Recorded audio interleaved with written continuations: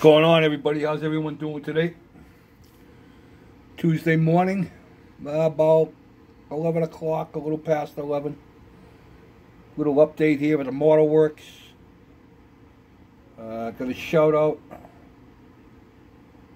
Little progress on our P-51 egg plane. A little progress on our 1930 Packard boat-tailed speedster. So, let's jump in, huh? First and foremost, a big shout out and thank you to Bill over at WWK Scale Plastic Models. If you're not aware of this man, go check him out. Give him a sub. Give him some. Give him a little YouTube modeling community love. He just had a drawing that I happen to be one of the winners. We received it in the mail yesterday. I love these planes. Actually, this is what I was hoping to win, and I did. The F6F. Very cool planes. Very cool. Very, very cool planes. Awesome kit. Academy makes great kits. So we will do it up. Thank you, sir. Appreciate it. Now, not only did I get this, but he was very generous to send an assortment of different little modeling tools. He gave me a nice set of brand new set of nice pointy detail brushes, which I do not have, and they were very well appreciated. A set of sanding sticks of various shapes and sizes. I got a couple. He gave me these, which you can always use. Always use. But oh, I got the those are bikey too. So I got this too, Hot Wheels. Very cool, sir. Thank you very much. Much appreciated. It will sit up here with the one Benny gave me. But yeah. So if you're not subscribed to Bill, go check him out. I hope he's feeling better. He was a little bit under the weather there, had a couple of problems, but he seems to be doing okay now. So go check Bill out. Nice guy, good modeler, good addition to the community. So, oh, and thank you for the kind words, sir. I much appreciated. Thank you very much. Okay, with that being said, now, eggplane progress. Eggplane progress. Well, I'm doing the P-51 now. And we got the pilot in there. I don't know if you can see the eyes, but they give you... Come on, focus. It won't. You get two different sets of eye decals for the pilot in the P-51, which I thought was pretty cool. They go in there great too. I used a little solver set instead of a decal set. I used the solvent.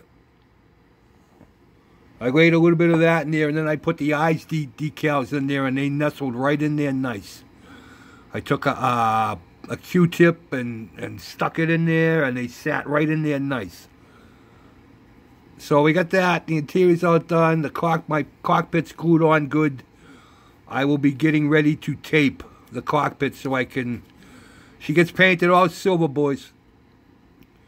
And then we got some decals to put on, but she's building up nice.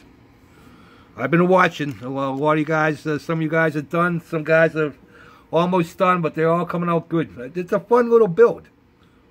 I mean, really surprised at the quality of the decals, the quality of the well, what's the word I'm looking for there? Yeah. Jeez, brain fart. That's what happens when you get old. But just the overall quality of the whole little model. I mean, you know, for something that's they build up pretty nice. The bomber there, the B-17 bomber, was awesome.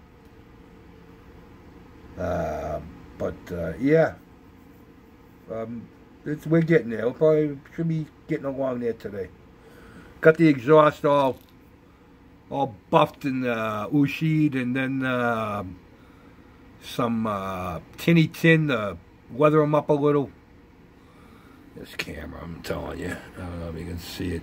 Plus, my lighting sucks too. I gotta get better lighting. So, but we got that. Packed. I got the motor block together, sanded. We got our front pulley put on. I got the upper pulley. I'm gonna use the electrical tape trick for a belt. I gotta paint the upper block. That's gonna be a green, a dark green color, like an antique green. I'm still up in the air about a color for this. It comes molded. Yeah, where is it? Oh, there it is. It comes molded in color. Well, they say it's molded in color, but I'm not a big fan of it. This actually is a real color. This car was taken from a car that's in a collection. It says it right in the directions where it was taken from. But and I've seen it. I've been doing a little research online, and you can find this exact car. And yeah, it's painted the brown on the, I don't know what. To me, that's not an orange. It's like a salmon color, peach, I don't know. Rhubarb. But I don't like it. So, I don't mind the brown, but I might go with an orange. I don't know. From what I've been finding, you know, there was some bright colors, but so it's still up in the air, boys. I'm still up in the air. I'll try the old anti-skid stuff trick with the running board here. Do I have a piece of that handy? I had a piece handy. I guess not. But yeah, I used some anti-skid. There we go. I used some anti-skid tape for the running boards. You cut it out and stick it right in there. It looks just like, it looks a hell of a lot better than just painting it black. Gives you some depth. You know, just an idea, just a little thing for detail. But yeah, I don't know. I don't know what color I'm gonna go with. So we shall see. We shall see. I was able to use the white walls. The white walls were fine.